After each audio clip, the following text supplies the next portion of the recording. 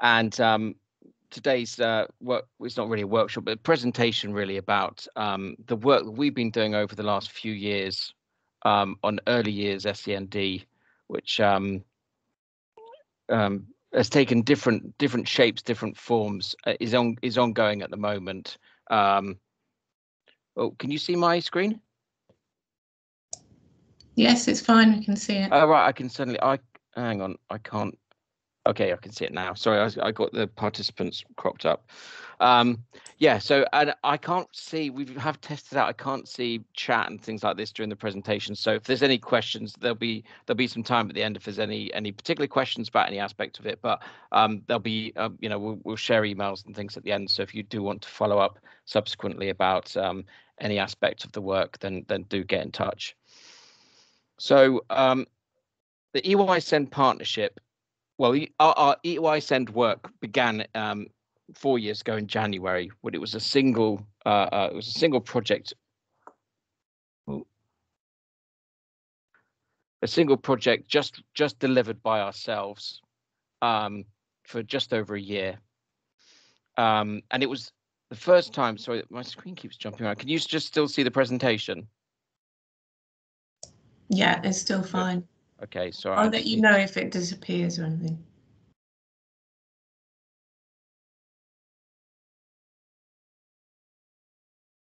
Okay, sorry about that. So yes, it was the first time we'd taken on a fairly, a project like this of its size, even though it wasn't a massive project compared to some of the stuff we've done subsequently. And it was really just looking at, it was almost a sort of testing the water with this sort of national work with a particular framework, which was, and I'll spend a bit of time talking about this EYSEND 1, because actually, really the work that was developed in EYSEND 1 has been the sort of building bricks that have lasted through all the subsequent versions of our EYSEND work. So it sort of gives an explanation of how these things came about, and the stuff that's really at the center, that remains at the center of the work. So one of the things we did was the development of a self-review tool, which I'll talk about in a second. We delivered what we call these regional action learning set events, and this first project was national, so we worked in every area. Put together some case studies. There was a specific program for information advice and support services. I mean, that one hasn't endured with the other remaining programs, although we do have members of IR services coming to our events. But in the first one, it was a specific cohort and a specific piece of work. And then there was a couple of kind of final events, because we weren't really sure at that stage, as we can, you're never really sure at the end of a project if we're going to have the opportunity to continue work and keep going. And just to say, all of this EYSEND work I'll be talking about was funded by the DFE, including this first one. So in terms of the self-review tool, which is probably the key document that we've had, that we've developed, the self-review tool is really a fairly simple kind of table-based resource that is designed specifically to help staff and practitioners from across different teams in local areas look at the evidence of their impact and plan some kind of strategic approach, or to help sort of focus some of that planning around a strategic approach to the early years. And in EYSEND 1, there was a lot of toing and froing with this. I wasn't actually in the team working on this one at EYSEND 1, but I was in the same office, and I remember the amount of different drafts and bits that were taken out, and these. Basically, what you've got there is these are the headings that eventually sort of came up with, which was data, identification of need, parental engagement, local offer, and that's specifically the local offer, the aspect of the ordinary available provision, rather than the sort of making nice pictures and design on the local offer. Staff skills and expertise, funding arrangements, and joint working. That was EYSEND 1, and then at the end of EYSEND 1, the resource was adapted following feedback, and transition was included, which is there's a lot of kind of reverberations with sort of stuff in terms of where we are now, but obviously transition, it was a sensible thing to include transition then, but it's even more relevant now with some of the challenges with COVID. So that's the topics of the self-review tool. This is an example page. This is the parental engagement. Each page looks like this. Each of the topics, so if you look at the topics, identification of need, local offer, each of these topics we picked out there's normally 5 or 6 sort of statements that we worked on with practitioners during the EYSEND one, and then it's really just working through these.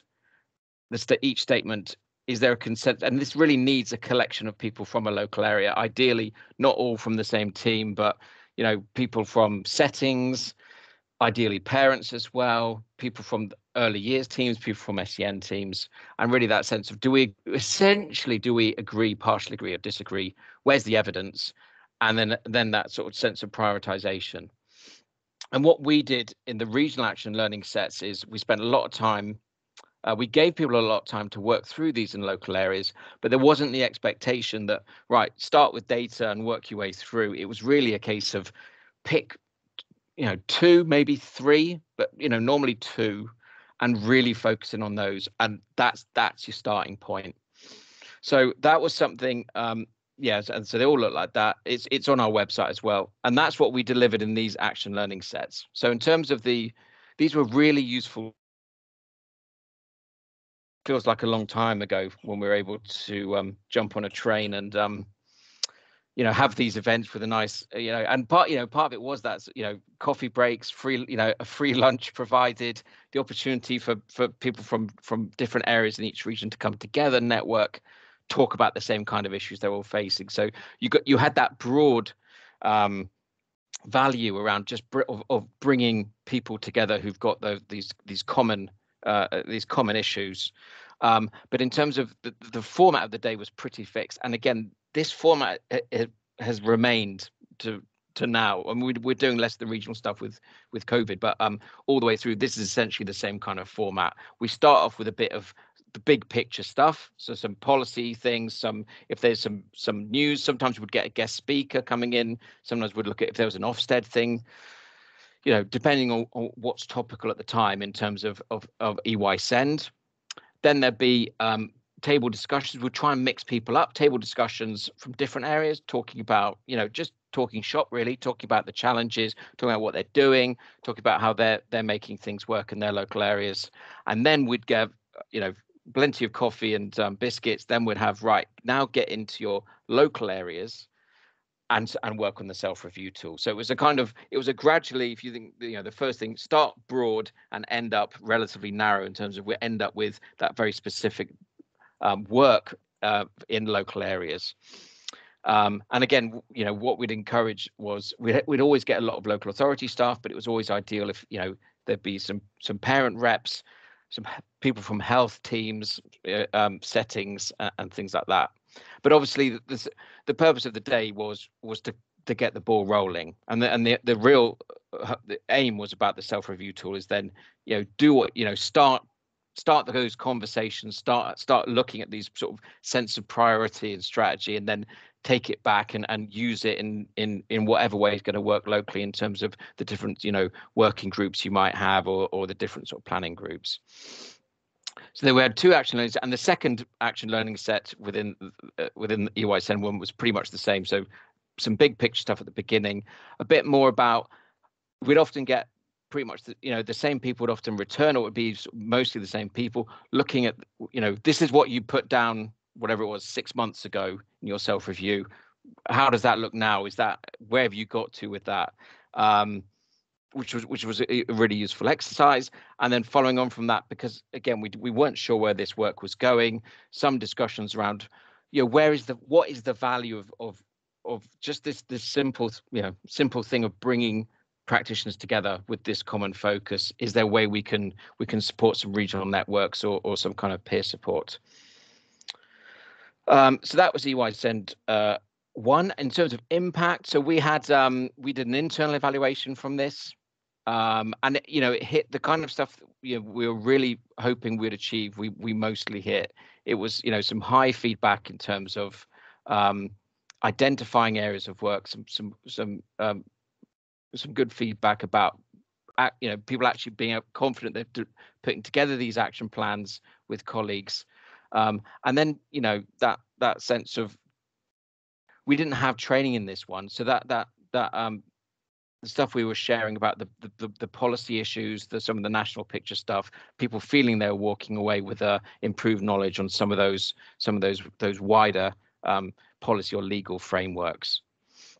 And there's a few examples of, I mean, there was a full report where we got information from different areas of because it's always about the impact of, well, what changed. It was great that we brought people together. It was great that people felt that they were improving things. It was great that they were working together to look at this stuff. But actually, what then changed? And these are some examples.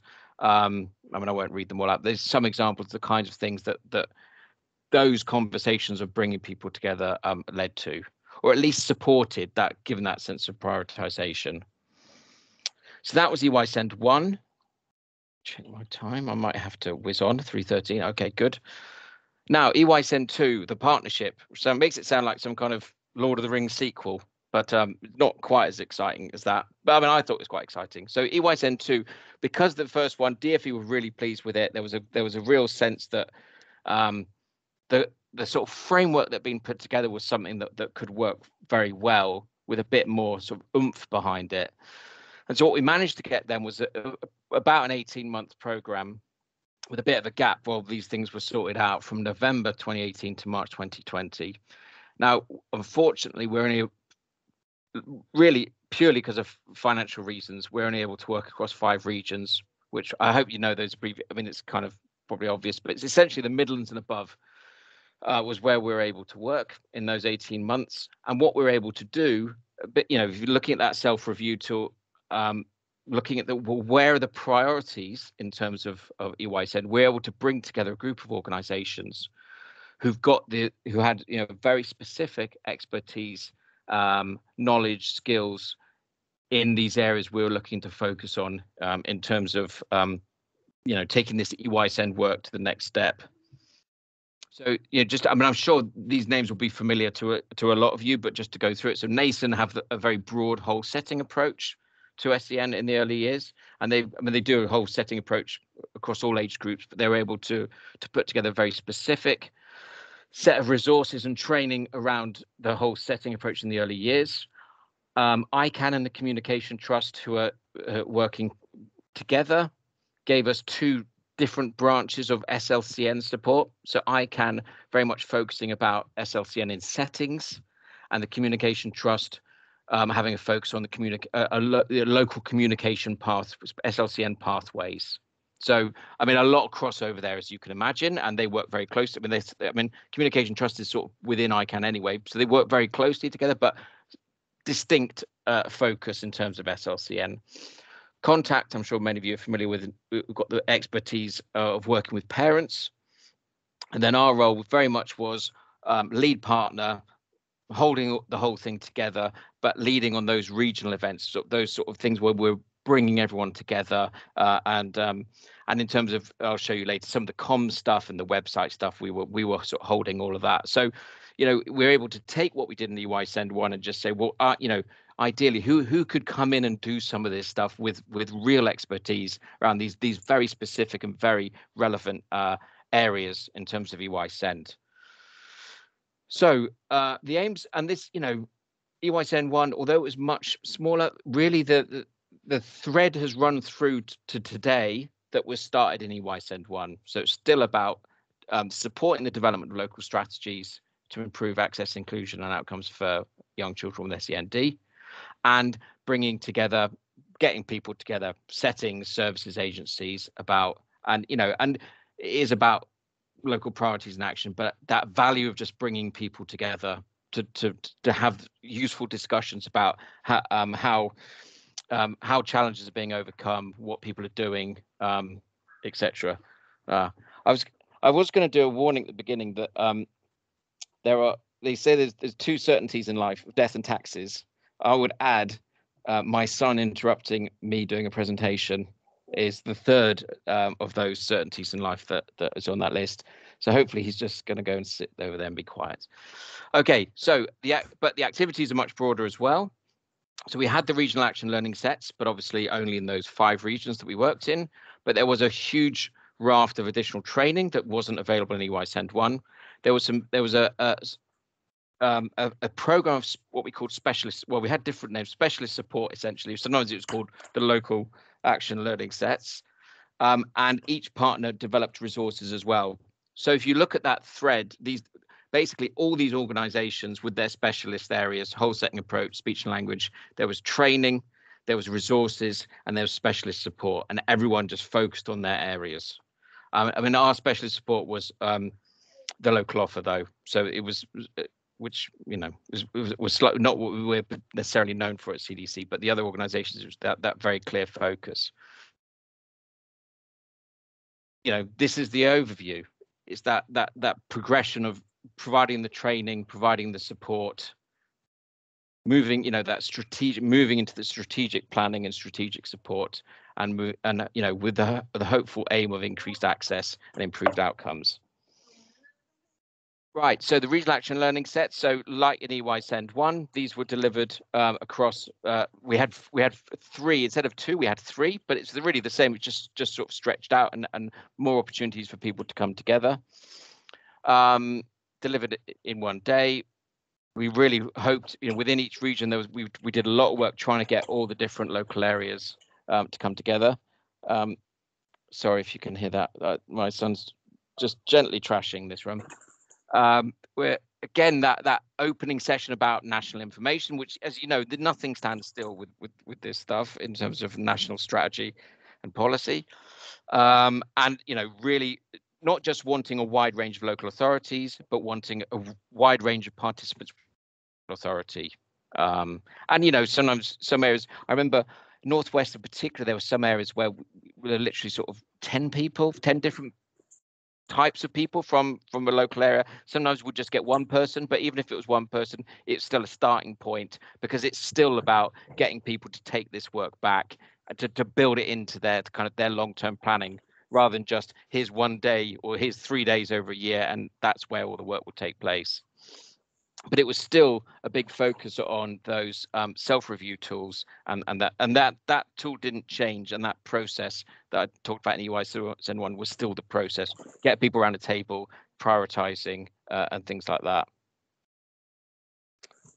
So EYSEND 2, the training, just a quick overview of the training. And again, if you that earlier slide with the different strands. I mean, really, this is just to show, I mean, the numbers were very good. I think there's a real appetite in terms of early years training, in terms of actually what's available out there for practitioners. It's, you know, it's not a crowded field of specialized training. It's just the program of training that we provided in terms of EYSEND 1, EYSEND 2, sorry. The specialist support, now this was something that was slightly different. This is where we offered, within the program of here's some training, here's the regional events we want you to come to. We're able to offer one local area per region. One of these, again, the partners delivering their specialist, their area of expertise. So it's really, you know, working with the local authority, and it was 3 meetings over the year to go into that local authority, again, with a range of practitioners. And, you know, each local authority did it in slightly different ways. And to, you know, to give that more sort of one-to-one support. So the first meeting often would be, you know, what is it, if it was, you know, well, let's say, you know, SLCN pathway, the first meeting would be, well, where are you at with that? What are the priorities that need to be addressed? How can we look at that? Second meeting, where's the progress? Third and final meeting, that, you know, again, that sense of, you know, what has been achieved, and potentially what else can we provide? And these were really, you know, I mean, it's worth saying, these were really, I mean, these came out very strongly in terms of the impact, because it was essentially, in terms of practitioner support, it was 3 days, and that was it. And most of the meetings were sort of, you know, 2 to 3 hours. It was very light, it became very light touch support, but actually that sense that there was someone continuing to come in, that process of support that was available. meant that, this is one of the features that came out extremely highly in terms of the evaluations and the impacts. And then there were some resources as well. I will, yeah, 322. And there, again, it's the same thread. Each of the organizations developing resources on their strengths. And then what we did, we really ramped things up. So EYSEND 1, it was very much kind of getting emails out and things like that. By EYSEND 2, we'd put together a website on the CDC website, which we were able to put in all the resources, all the links to training dates and things like that. And that's on the left. And on the right-hand side is the example of the newsletter. So one of these MailChimp newsletters. The list now is, we've got over 1,000 people subscribed to the newsletter now, so that's a big piece of work as well.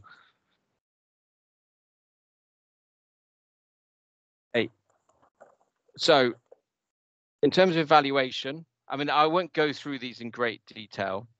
But because EYSEND 2 was an 18-month project, a much higher funded project, so I'm just going to text my wife to get the cavalry in as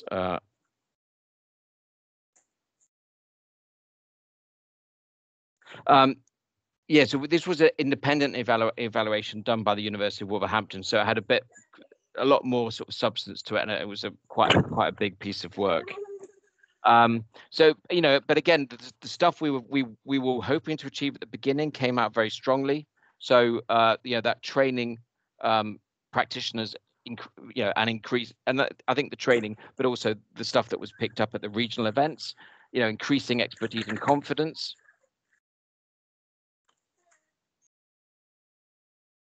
The second one, I mean, this is something that was very strong in terms of the evidence that we put together when we went to DFE in the first place about why we were keen to do this piece of work, is that feeling that parental confidence around settings, and the feeling, can this setting provide what we think is needed for our child, given that if the needs are already clearly identified, if there's a diagnosis already been made in the early years.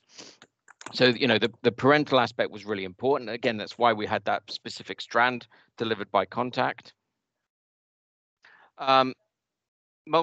This key bit that like I said, that where the focus of the regional events, this came out well. There was an improvement in multi-agency strategies, which is not providing a free lunch is great, but that sense of, well, where is this going? And there was definitely the strong sense of getting something done across those 5 areas in this project. Hang on a sec.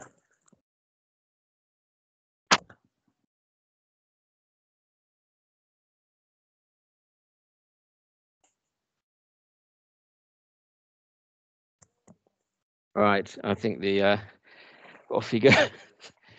Bye bye, little one. Trouble.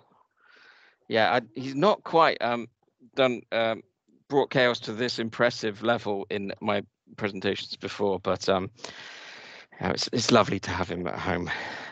Right, so that was the fourth one. Because there was such a big focus delivered by both ICANN and TCT, there was a specific section we had about the improvements, particularly about SLC and pathways, and this was linked to a national pathways bit of work that there was a delay with. I'm not even sure if it came out. It was meant to come out during EYSEND 2. It may have actually come out afterwards, but anyway, there was a particular focus because of the national picture. Right, which moves us nicely onto time. Okay, EYSEND 3. Tweaks rather than any massive changes. So it was really the same, except we were able to do a national program, which was brilliant. So we had all 9 regions. We had one more partner. Transition, as you saw, transition was brought in to the self-review tool following EYSEND 1, and then when we looked at EYSEND 3 and the opportunities we might sort of bid for, we definitely felt that there was a space for that. Another strand of that support. So Dingley's Promise, who are an organization, early years organization, who've got a very good track record of transition were brought in to do the same kind of stuff: training, resources, specialist support. And so the structure, really not that different. 2 regional action learning sets instead of 3, a training program, and that same thing, specialist support. Now, obviously, you look at the time, you look at the dates. The big challenge we had with EYSEND 3 was we finished EYSEND 2, March 2020. At the same time, we were working with DFE about the framework for EYSEND 3. We had pretty much put together the package. This is what it's going to look like. Obviously, budget, usual budget for travel, budget for events, venues, catering. And then suddenly, as we all remember, things just switched very quickly. And we had to not exactly go back to the drawing board, because what we wanted to achieve was still the same. And actually, a lot of the activities we wanted were still the same. It's just how would we do those virtually? So that was, and we all had that challenge, and all of you would have been through that. And I would say, in terms of the overview, the only thing the thing that probably suffered the most was the regional events, because those regional events, it's so much about that face-to-face, contact, that sitting around tables, having discussions, having a chat in the queue for the coffee. They were definitely not the same as virtual events. And we managed to get stuff done virtually with the regional events, but I think those ones were hard. It's hard to get some of that added value of networking virtually, rather than, as compared to where something like the training or delivering seminars, or the specialist support actually in some ways worked better, because we didn't have, and I remember that in EYSEND 2 we were, myself and Philippa were going up to, Philippa Stobbs, who leads on this, going up to Barnsley and places like that, and you're spending half the time, more than half the time, on the train, whereas actually the specialist support, where you can just link in with the local authorities, get a group of people, set up a Zoom or a Teams chat. Actually, the specialist support probably is something, when we look at, like, as we're all looking at that, well, what are we going to keep and what are we going to go back to once hopefully things settle down? I think the specialist support, that it's a great way of working with a range of practitioners in a local area. Whereas for us, as soon as we can do those regional events, just getting people together, we would be looking to do that. So yes, that was EYSEND 3. It was a year-long program. And there's no need to go into, all the stuff I've described, that the training program, it's really much the same as we were delivering within EYSEND 2, but just, sometimes some of the training topics were slightly tweaked or whatever, but it was still, ICANN focusing on SLCN, Nason doing whole setting stuff, and they've got reviewer training and things like that. So yeah, much of the same stuff. And the impact, we're still sort of picking through some of the impact stuff from EYSEND 3, but in terms of, we did a very large survey with practitioners, practitioners and parents who'd access support, and some very high. So these are marks out of 5 averages across we had a survey over 100 people filled it in. So in terms of being very, very relevant to people's work, helped in roles working with children, and helped to deliver a specific impact or outcome. 4.1. So some really good feedback from the practitioners, especially given those first few months. Just the first few months of just trying to work out how we would adapt it. We lost a lot of, it was a real challenge losing some of that time at the beginning. We did an additional report looking at the specialist support, and some of the stuff, there's a lot of stuff came out of that, but in particular, some of the headlines were people appreciated the flexibility of support, which is a vital part of it, because if you're going to go, I said, if you work in Barnsley, if you work in Leicester City, if you work in Haringey, these are different local areas with different priorities, different ways of working. So the flexibility was key in terms of how people. It wasn't just going in saying, right, this is the list of what you've got to do. Let's go through and take it off. It was really much more about what is it you want to achieve, and actually how can we work together to do that. People appreciate the expertise, which we would expect given the how we've selected the organizations and the focus they each have. And there was some good feedback about specific resources and programs developed as a result of this work. So again, the specialist support is that sort of sense of value for money, of relatively little input. As I said, I mean, in terms of EYSEND 3, it was 3 meetings again, but it was 3 meetings, you know, it's not day-long meetings. These were a couple of hours mostly, 3 sets of 2-hour meetings or so. All the work sort of supporting and sort of helping motivate the progress of that work over the period of the year. But in terms of the input from us was, you know, very light touch. And then we had a wider evaluation report, which was another internal report, and some, you know, again, some good stuff, strengthen relationships, you know, a strategic focus on EYSEND team, helping sort of support that strategic focus. I mean, that last one is an interesting one, and it came up. It came up, and it comes up all the time. Is that one of the challenges around strategic work was very much about the buy-in from senior leaders, and if you had that, the work generally went the way it should have gone. If it was harder to get that buy-in, it was harder to achieve what was wanted, because it's getting that, and it is one of the challenges I think with early years and SEND is getting it when the local authorities, and you see it in the Ofsted reports, the SEN that Nick was talking about, you know, in that big picture of the challenges a local authority has with SEN and SEND, you know, early years doesn't often, I mean, early years actually often comes out well, even though there are challenges, but you know, where is it often in the pecking order when people are looking at really putting some resources and capacity into the challenges in their area? And I'm nearly done. So we are now in EYSEND 4, which unfortunately we've been given 5 months. We're given 5 months to do some sort of essentially some sort of continuity to keep the work moving. So a limited amount of training, again, not listing it because it's the same kind of stuff. We got the same partners are involved in EYSEND 4 than there were in EYSEND 3. We did a big series of national seminars in May, which were really good. Always a challenge to put together virtually, but again, it was a bit like the training partners working on their specialist areas.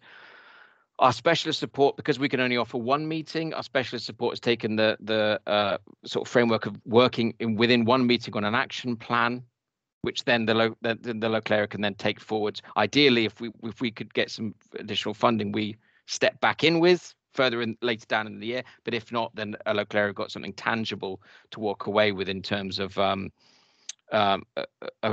route forwards.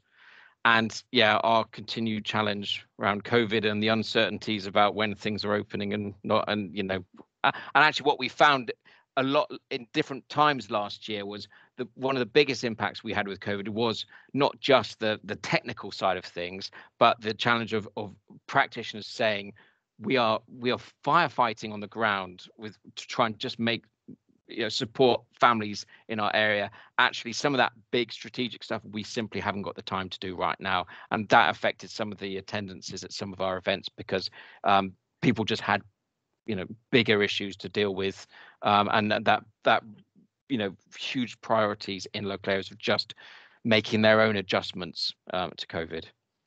Hi Chris, just to let you know we have a few more minutes before the end. And we are at the end. So this is, I mean, the website's, it's on the CDC website. There's the website. If you would like to email, there's that's a kind of general email we use for EYSEND as well. And that's it. So 5 minutes. If anyone, I'm a bit hoarse. There is a question in the chat, Chris. It's just to do with whether the discussions and improvements included SEN transport. No, you know what? Transport didn't. I mean, it may have come up in. I'm trying to think in terms of the specialist support. I don't remember seeing it in terms of any of the specialist support.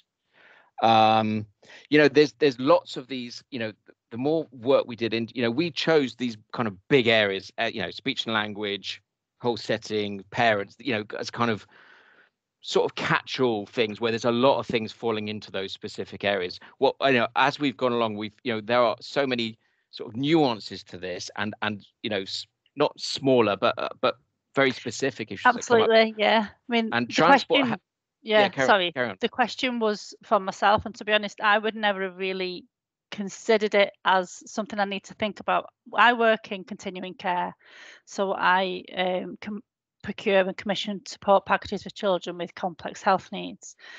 And I have had an issue a couple of times, excuse me, this year, with a young boy on my caseload who is 2, but was enrolled at a nursery, but couldn't get there because he didn't qualify for SEN transport, and mum's vehicle wasn't safe for mum to drive with him in the car with nobody else and things like that. I did end up getting it agreed through SEN. It did take me a while, but they kind of came round to my way of thinking. But I just wondered whether it was something that would potentially be considered for, especially around the early years, going forward, because I think and then because we've had it a couple of times this year, we've never really thought of it before as an issue, but especially with 2 of our younger ones that aren't of the age that they would qualify. Yeah, no, I think, you know, we've been learning stuff from day one with this project about actually, and that's what we missed about the regional events, was having conversations like this where, you know, sometimes it's some very specific issues that are very specific to someone who's coming along that day in their team or whatever. So yeah, so we've been learning. So no, that's really interesting that you raised that, and yeah, I'll definitely sort of take that away. As I said, we're hoping that there'll be an opportunity post August, but it's, as it stands, we're yeah, we'll see. Yeah, who knows exactly. But no, thank you for that. It's really no, that's great. Thank you. So I think we're nearly out of time now. The second workshops start Okay. at 3:50, so people have a short break in between the 2. Chris, it's Karen. Are you sharing these slides? Will they come out with the main pack? I believe so. I think is that right, Kate? Are they all going out? Yes, I think everything is sent out afterwards by the. And if you want it, you know, for anyone, if you want to have a further chat or a bit more information about any aspect of what we've been up to in terms of EYSEND, just either, I mean, my email might go around with this, or that EYSEND email, or get in touch with any of the team who've been involved in this, and I can get some stuff. That's Happy great. to follow up. Can I just say, it was a pleasure to see your son joining us. That was made it very interesting. Thank you. He generally does. And I'm going to spend the next hour. Yeah, I'm going to spend the next hour in the room. I feel your pain. Yeah. Good for him. All right. Thank you. Thanks, everyone. Take Bye. care. Enjoy the rest of the Bye day. now. Bye-bye. Bye.